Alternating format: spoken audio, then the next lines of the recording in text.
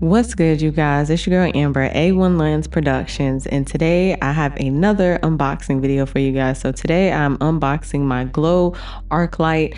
I've had this for a few months, and today I had a really last minute shoot and I just wanted to get some good shots. So I decided that I will create this unboxing video for you guys. And also I'm using this for the first time today. So as you can see, it comes in a very nice carrying case. It comes with 3 different reflectors, a silver fabric, white fabric, and a gold one. It comes with the poles and the brackets on the inside. It was pretty easy to set up. It roughly took about 10 minutes or so. And what this is actually used for is headshots, fashion photography, beauty photography. And like I said, I have a beauty shoot today, so I just wanted to get some good shots for her, and that's why I decided to unbox this today. So as you can see, it comes with the curved poles. Here are the brackets that the actual reflector sits on. And what it does is it creates a nice warm glow and a catch light in your eyes. So on your face, it creates a warm glow, and in your eyes, you have this nice catch light, kind of similar to when you're using a ring light, except it's obviously not a ring light and it covers your whole face and not just your eyes. So here I am opening it up. You need a light stand. The bracket goes right on top. You want to lower it to your body level so it's easy for you to put the curved reflector on. So what you're going to do is you're going to take the poles and connect them together. I found this to be the easiest way to put it together. And like I said, this is my first time using this today, so the results that I'm going to get, I'm going to show you guys. I actually did a very quick impromptu shoot with my daughter at the end of this video, so you guys can check those out. I think those photos came out really, really nice.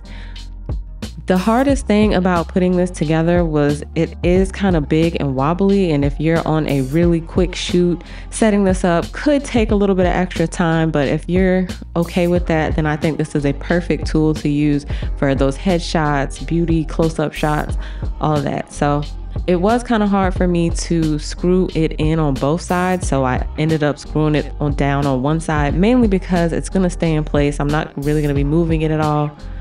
So this is the finished product, what it looks like all put together.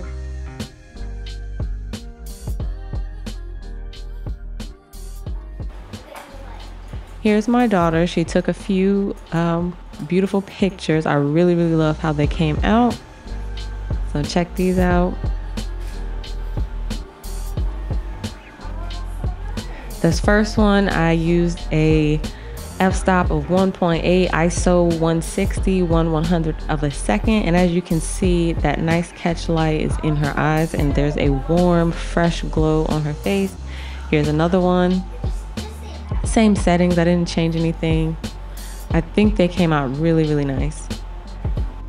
So I can see myself using this on different beauty shoots and fashion shoots and things of that nature. I really, really like how the glow came on her face. And this isn't a perfect lighting setup. I mean, I wouldn't set up a ring light in a flash with this light, you know, for a professional shoot, obviously, but I already have my ring light set up, so that's why I'm using that.